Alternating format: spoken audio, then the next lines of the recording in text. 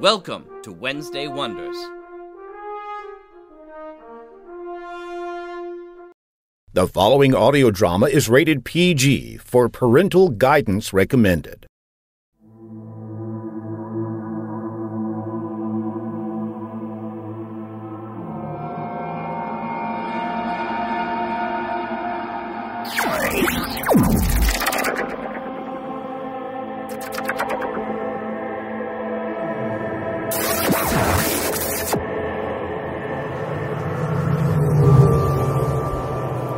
Welcome to Chronosphere Fiction. This is your host, Daniel French. Reminding you that for a mere $1 a month, not only will you help us continue to create this podcast, but you will receive bonus episodes such as the story of Agapantha and the soon-to-come Tales of Dire Rock Deep. Go to patreon.com/chronosphere. And now, what you're all waiting for. Garbanzo! Yes, Chief? Set course full throttle for the Generation Z Bubbleverse. You got it, Chief. Here we go.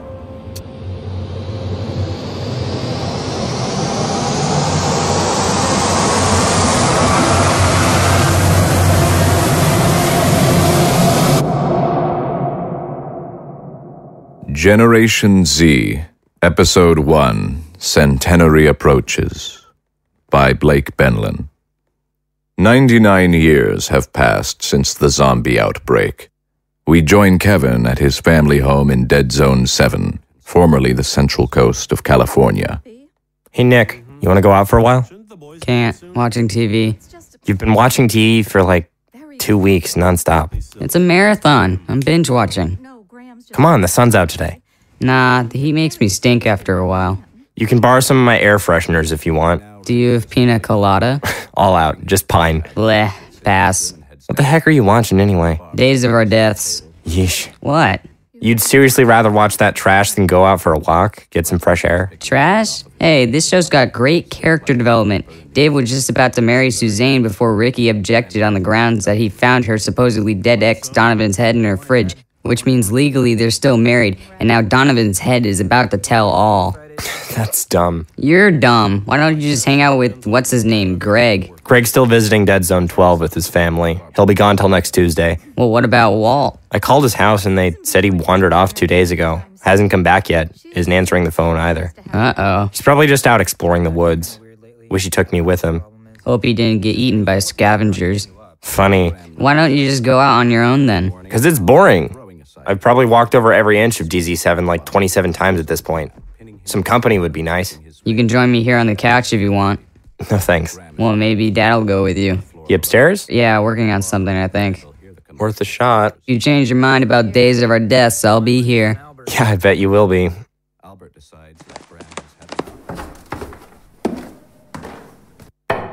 Yes. It's me. Can I come in? Sure. What are you doing? Oh, just working on the latest custom order from our anonymous friend over in Dead Zone 1. So he's got to be like a high-level politician or something, right? I don't know. Anonymity is very important to him. But he certainly throws money around like it's no big deal. So what is that exactly? Well, it's going to be a hat. A hat? That's right, with bulletproof lining. I'm just cutting out the Kevlar here. Bulletproof suits, fire-resistant shirts, bulletproof hat?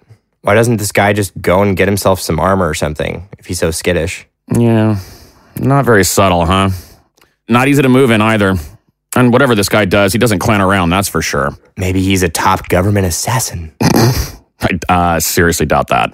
Telling you, Dad, you should totally sell your designs to the military. They'd pay top dollar. Yeah, I don't need that kind of money, number one. Number two, if they were at all interested in saving soldiers' skins, they wouldn't be shipping them to the East in the first place. Yeah, maybe you're right. Anyway, I was wondering if you wanted to get out for a little while. Maybe go to the beach? Oh, I'd love to, but I should really be here working on this. A prompt turnaround's very important to our friend. Another sizable rush order bonus is on its way. I thought you said the money wasn't important. Well, there's my reputation to think about, too. Besides, the beach, last time I was there, I caught that sand flea infestation. I was picking them out of my teeth for a whole week. We've got repellent. I don't know. Maybe another time, Kev. The beach, A lot of memories. Memories? Yeah, memories I wouldn't care to revisit. You mean other than the sand fleas? That's right. Wait, you're talking about Mom. Well, you know, Kevin, it's just...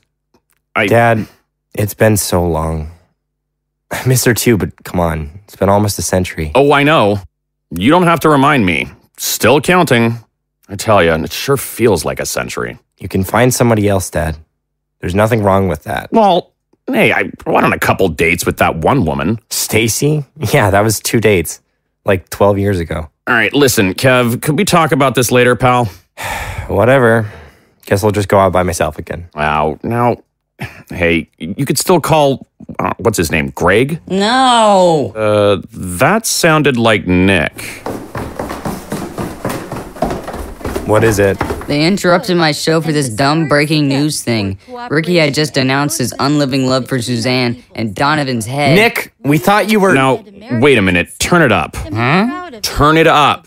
Reported this afternoon that significant progress in negotiations between living and undead delegations is finally being made. Ambassador to the Living, John Gorman, having spoken personally with Vice Counsel of the United Living Zones, said, quote, "This could at last be the breakthrough we've been waiting for," unquote. He stated with cautious optimism that state-supervised tour groups of undead Americans may be allowed in living zones by the 100th anniversary of the transition, and additionally that mutual barriers to interzonal trade will be lifted pending further negotiations. President Knox, in a public address from the White House, celebrated this as, quote, "an historic step toward cooperation and coexistence between our peoples," unquote. "We as undead Americans," he said, "can be proud of the example of brotherhood we've set on this day," unquote.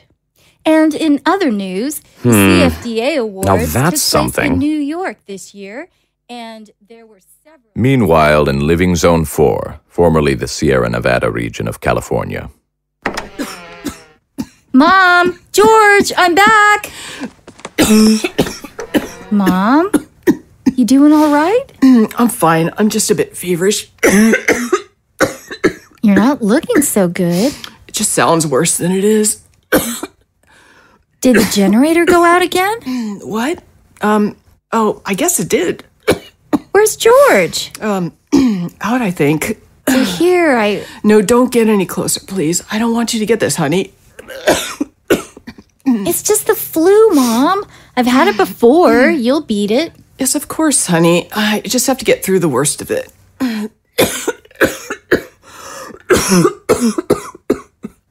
Anyway, here. I've been out gathering for a few hours. Found some more blackberries in the usual spot. Lots of pine nuts, miner's lettuce. There were even some raspberries on the other side of the creek. Samantha, you know you should be crossing the creek. I know, but there was nobody around and I could see them right across. Anything in the dead zone could be carrying that virus, Sam. We've had stuff from across the creek before and it's never hurt us. It's too risky. No more venturing across the creek. It's just too easy to get infected. Fine, whatever. Anyway, everything here should last us for a couple more days. Longer if George is out there hunting for some meat. Honey. Yeah? Oh, do you mind? Could you make me some of that pine needle tea? I think it'll help my throat. Of course, Mom. Let me just get a fire going out front. Thank you, sweetie. Just be careful. If you need anything else, just call.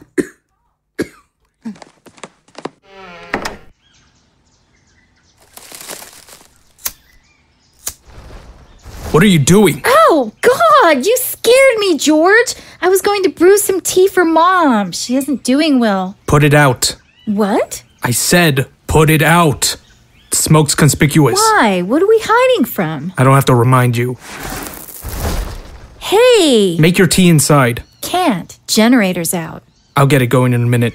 Hey, Leanne. Coming. So where have you been? Can't you tell? Hunting? You could say that. Didn't catch anything. Wasn't trying to. Here I am. Oh, hey, Samantha. Hi, Leanne. Hey, babe. So what were you hunting for?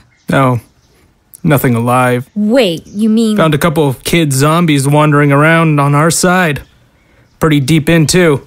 Must have gotten lost. What did you do? My duty. This is our zone. Blew a few holes in them. Lit them up. But they were just kids. No, that's what they look like. Easy to forget they got 200 years between them. They knew where they were. You gotta wise up about zombie trash, sis. If just one of them so much as his pisses in the wrong spot, we could all be turned in no time. What did they look like? Well, one had an eyeball dangling out of its socket. The other was missing its jaw. And both of them had their maggot-ridden guts hanging out of their eviscerated stomachs. Yeah, that's right. And then when they saw us, they made an inhuman growl and lunged at us. No, they didn't. How would you know? You don't know how lucky you are that you've never seen one. They're fucking abominations. Grotesque. We did those little shits a favor. Better dead than undead. You don't think they have families, do you? God, you're stupid, Sam. They're not people. They're creatures. They're more like animals than like us. They'd tear you apart and eat you as fast as anything. This is the third time this month a patrol caught them on our side. They're getting bolder, more aggressive. It's still not enough for them. All that they took from the living? Yeah. You know, Sam, every dead zone used to belong to the living. This world used to be one big living zone before they came and almost wiped us out. They'd like to finish us off, too. They sure as hell would. That's why you gotta enlist in the lifeguard. Join the cause. You learn how to shoot, go on patrols, important stuff. And they'll put your thinking right about those dead-eyed bastards. I thought I wasn't old enough. They lowered the minimum age. And not just here, apparently. All over the ULZ. It's a whole recruitment drive. They're gearing up for something big. I wouldn't have to kill any zombies, would I? Well, it's not really killing, is it? Killing them's the fun part. Seriously. Sometimes you sound like a straight-up zombie sympathizer. Well, I'd consider joining, but someone's got to be here to take care of Mom while she gets over the flu. Look, Samantha, that's not the flu she's got. It's not? No, it's not. Well, then what is it? It's called consumption. She knows that's what it is. She just didn't want to tell you. Consumption? It's incurable. Wait. You're saying... There's no way to treat it. I've seen it before. She's just gonna get worse and worse. And it'll be winter soon. No way she's coming back from that. But you're not gonna just give up on her, are you? After a point, we're just wasting food and water and heat, putting off the inevitable. It's gonna be a rough winter. We'll need to conserve resources for the living, Samantha. But I know it's hard. It's a hard life, Sam. But cheer up. We haven't lost her yet. And when we do, the lifeguards are the best family you could ask for. So how'd the foraging go? Fine. The food's inside. Great. I'm starving. I think I'll just stay out here for a while. Suit yourself. We now find ourselves in Dead Zone 1, formerly Washington, D.C., currently home to President Knox, leader of the United Dead Zones of America. The man himself sits behind his desk in the Oval Office. Thank you. No, I drafted it myself personally. Yes, naturally, I wouldn't go that far, but... Come in. Oh, hello, dear. No, it's Charlotte. Just walked in. What's the matter, love? Mark, when you've got a free minute, we've got to talk. It's important. Important? It's about Marie. I'm all ears. Who's that on the phone? Oh, just the vice president. Nothing that can't wait. But what's the matter with our daughter? It's very strange. Go on.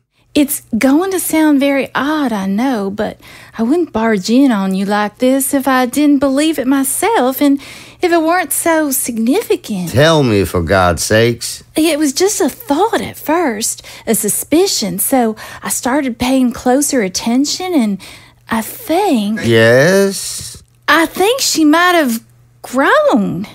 Grown, you say? I know, it sounds ridiculous, and it's not very much, but believe me, after 99 years, I've come to know her. Her exact dimensions, her height, her weight, and I swear, ever so slightly, but surely nonetheless, they're starting to change. Mark, I see it, I feel it. When I pick her up, it's unmistakable. And has anyone else noticed this? I spoke with her nurse just the other day, and she told me she hadn't wanted to say anything for fear of sounding crazy. And there's more. What do you mean there's more? I'm telling you this now because, well, you remember when she skinned her knee last week? Yes. That scab. Now it only looks like a bruise. Wait, you're saying her blemish has healed? It's like nothing I've ever seen. Not since we were alive, that is. That's more than just fantastical. It's positively miraculous. I know.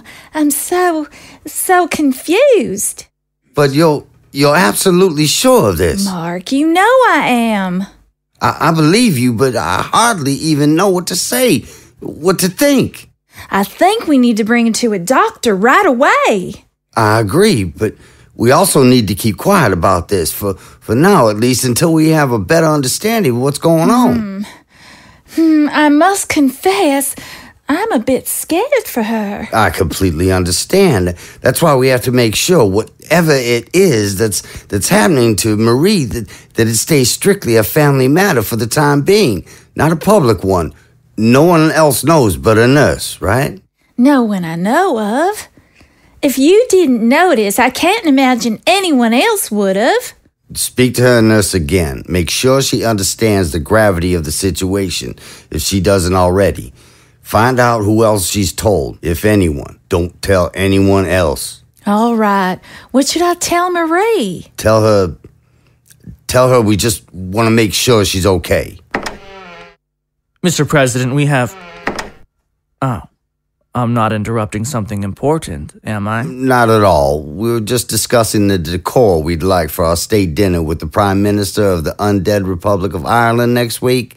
What's the trouble? I don't mean to blow the matter at hand out of proportion, but some might say we are faced with a national emergency of sorts. Now, I'm not among them, but... A national emergency? Yes, sir. You're wanted at the Pentagon immediately. Well, obviously this can't wait. No. Dear, if you could attend to what we discussed while we were... Of course. No time to waste. Shall we? Shortly thereafter, in the war room. Gentlemen, please. We are grateful to President Knox for joining us on such short notice. Pressing hardly does justice to the magnitude of the circumstances. Noted. Now, could you please inform me what exactly is amiss, General? Certainly, sir. If you'll just direct your attention to the pictures on the screen, sir. Our satellites captured these images over the course of the past week. The highlighted masses of shapes along the red lines are military encampments. Divisions of these so-called lifeguards, their centralized paramilitary force used for civil policing and national defense, amassed along the borders between the living and dead zones across the continent. This buildup has been alarmingly hasty, undoubtedly planned well in advance, and I must regard this, Mr. President, as an act of preparation anticipating full-scale hostilities. War, in short. Mr. President, I must point out that this is no invasion. The guards, as you can see, have respected the integrity of our rightful lands. Can the living not occupy their own? Surely where would a force intended for the defense of a nation better reside than at the borders of that nation? Would we not do the same had we adequate numbers at our disposal? Precisely why the possibility of aggressions on the continent is so deeply concerning. Over 90% of our military forces are presently deployed overseas, actively engaged in combat. We've got nothing but reserves. Could any of our armies be withdrawn if necessary? Not without risking considerable losses on any front, as things now stand. The situations in Asia and Africa are delicate. Still, even with the better part of the armed forces in use, the living can hardly have mustered a force capable of making any substantial territorial gains in short time. They're poorly trained, disorganized, poorly provisioned. Sources tell us these lifeguards are well armed. Assault rifles, shotguns. Of course, they've got guns. Many of them must hunt for their food in the abysmal conditions they've been consigned to. They aren't to be blamed for that. And they're so few in number. A much higher ratio of the living are in arms than the dead. The society of the living is virtually militarized. And they've got more than guns. Grenades, artillery, even tanks, which they've attempted to conceal from reconnaissance, unsuccessfully. Their numbers are difficult to estimate, but after all, they're always growing, given that they've got a birth rate. And practically nothing stands between them and our population. I need hardly remind you, Mr. President, of the countless border incidents for decades past. The incursions, the disappearances, the full-on raids. We're showing all the symptoms of complacence. Those were isolated incidents that General Adams is referring to. The work of a few renegades. Nothing that can fairly be pinned on the consul or consulate of the United Living Zones of America or its citizens, as tempting as it may be to scapegoat all the living for the actions of their worst. We can't allow this idle speculation on impending doom dictate the future of our policy toward the living, can we? Certainly not today of all days. Now that Americans living and dead seem ready at last to join hands in understanding once again. Now that the wounds are starting to heal. The President's aide's love and sympathy for the living is touching, but my allegiance lies solely with the American dead and their well-being. And what good would it do them to make war with us, It's a great deal harder for them to kill us than it is for us to kill them. There are more of us. We can turn them at will. Open conflict would mean their extinction. Our government has been a more effective advocate, nay, warrior, for the basic right of the living on soil both domestic and foreign than any other since the outbreak took place. We've sacrificed countless souls for them. An attack would make no sense whatsoever. General Adams, what exactly is it you proposing? I advise that we pair all available units with every auxiliary we can muster. Militias, police forces, any armed, organized bodies ready to strike within days. And launch a preemptive assault, disabling key elements of their army and vastly reducing the possible damage a first strike on their part could inflict. And then what? Then? I would think then we negotiate a ceasefire and hammer out a peace on our terms that provides for the safety of our people, but also one that allows for the continuation of the lessening of interzonal tensions. And why would they negotiate after we slaughter them unprovoked? It took a century to win their trust. It will take a millennia to win it back if we lose it now. And all the undead who died in foreign fields for the living will have died in vain. If they mean to make war on us, we'll never find ourselves in a more advantageous position than the one we now occupy. It could make a difference of millions of undead lives, sir. You two both make compelling arguments. General Adams, what you have brought to my attention is captivating, unnerving, and I trust you implicitly. Thank you, sir. However, I also trust the representatives of the ULZ, and I will not be the one to abruptly disrupt decades of diplomatic efforts that are now proving to be the best hope for finally overcoming years of prejudice and misunderstanding between the zones. If they say they're ready to bridge the gap, that's not a chance I'm going to throw away. There will be no preemptive assault, but I want our continental forces bolstered in the months to come so that nothing catches us off guard. And I want you, Adams, to make those arrangements right away. Gladly, sir. And Denton. Yes, sir? I want you to meet with the council in Living Zone 1, secretly, and seek a detailed explanation of the buildup along the borders. If he doesn't trust us, I want to know. In the meantime, negotiations will continue on the exchange programs and trade, and publicly we will tout our progress. Don't forget, the centenary of the transition will be here soon. How we choose to commemorate it will live on in the memories of the living and dead alike for ages. Gentlemen, thank you all for your time. And what's so wrong about a God-fearing, truly American and we've been over this before time and time again. A secret laboratory beneath Living Zone 1, formerly Brooklyn. Okay, steady. All right, that's enough. Nothing, no effect. Too much dilution?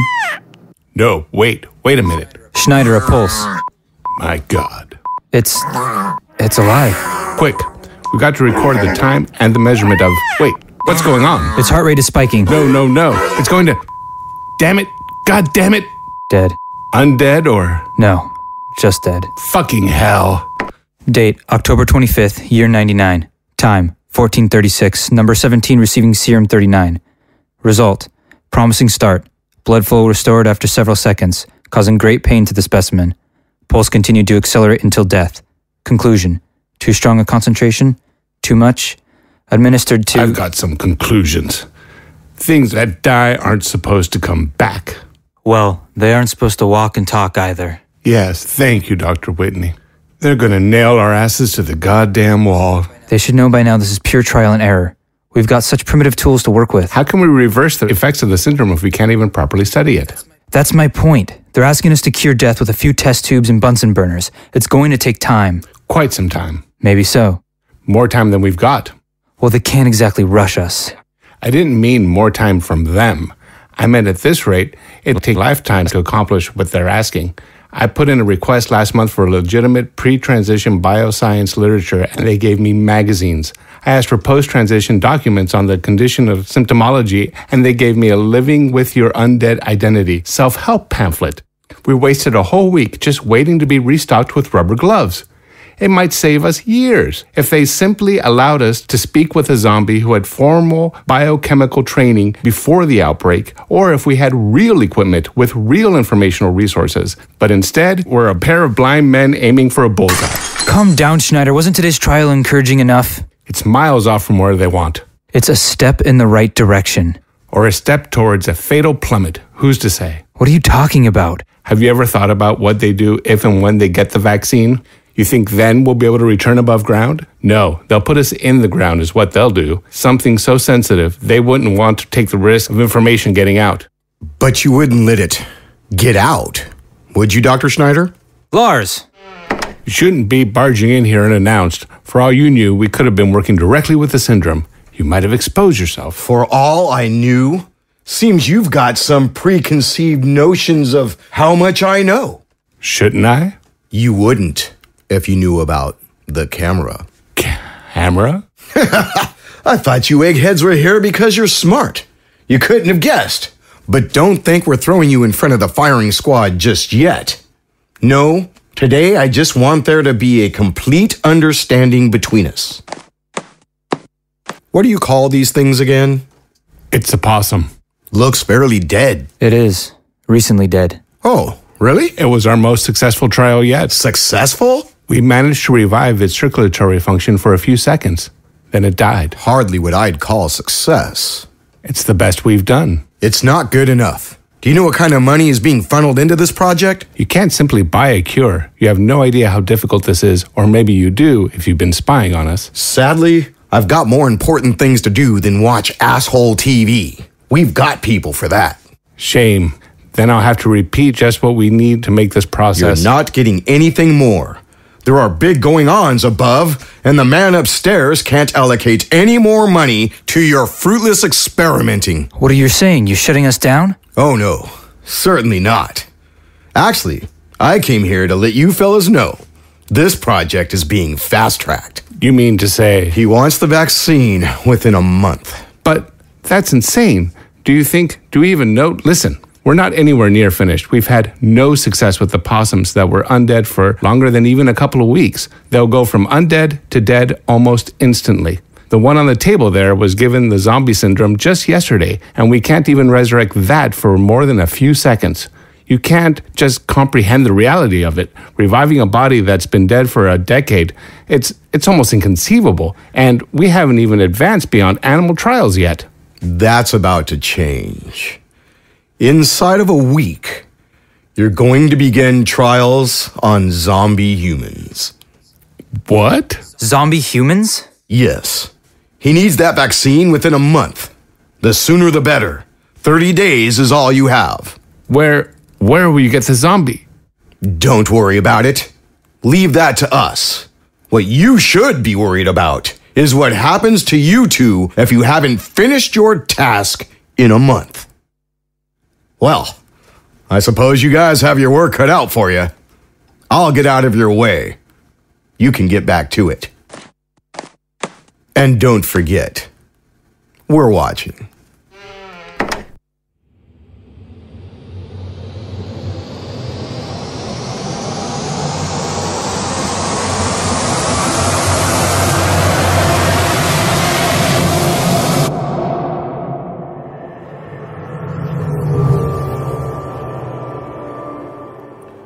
Kevn is Will Gear. Nick is Justin Vincent. Kevin's dad is Warren Clark. The news anchor is Deborah Cristobal. Samantha is Deborah Cristobal. Sam's mom is Kathy Lieberman. George is Dean Garcia. Leanne is Dr. Michelle Booz, making her voice acting debut. President Knox is Van Riker. Charlotte is Deborah Cristobal. Danton is Zach Macias. General Adams is Warren Clark. Dr. Schneider is Rod Diaz. Dr. Whitney is Antonio D'Annunzio. And Lars is Daniel French. Production and sound design is by Daniel French at Fishbonius Sound Design. Please support Chronosphere Fiction at patreon.com/chronosphere or on our Podbean site. Email us via chronospherefiction@cox.net, COX. Our Twitter is Chronosphere, capital FI1. Hey everybody, we are the Derailers, Goobs, Ripken, and Jenny Bean, and you can join us once every week for a brand new derailment. It includes sidetracking, randomness, we just can't stay on topic. You can follow us on Instagram and Twitter at the Derailers. And please subscribe to us on iTunes, Stitcher, and also on YouTube. Derailers! The List game is a conversational improv game. Each of our panel members has a list of topics and or phrases that were drawn from the chicken hat. Their goal is to sneak those topics and phrases into the conversation with a tangent. Another member of the panel can call you out saying, "That's on your list." If they're right, they get a point. If you bluffed or if they're just wrong, you get a point. Catch The List game wherever you listen to podcasts. And that's going to wrap it up for this voyage on Chronosphere Fiction. Garbanzo's going to set course for the Gafgarn universe as we get ready to bring you Chapter 7 of Gafgarn, the Eternally Unfurnished. In the meantime, keep your cosmos clean.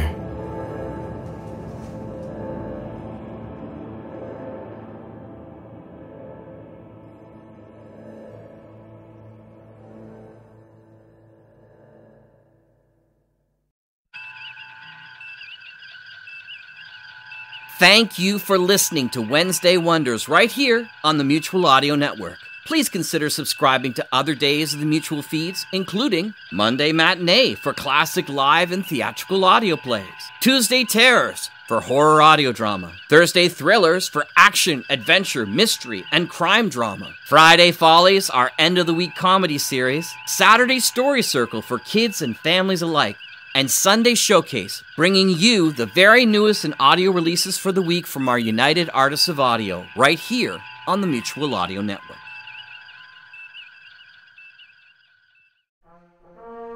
The Mutual Audio Drama Network, where we listen and imagine together.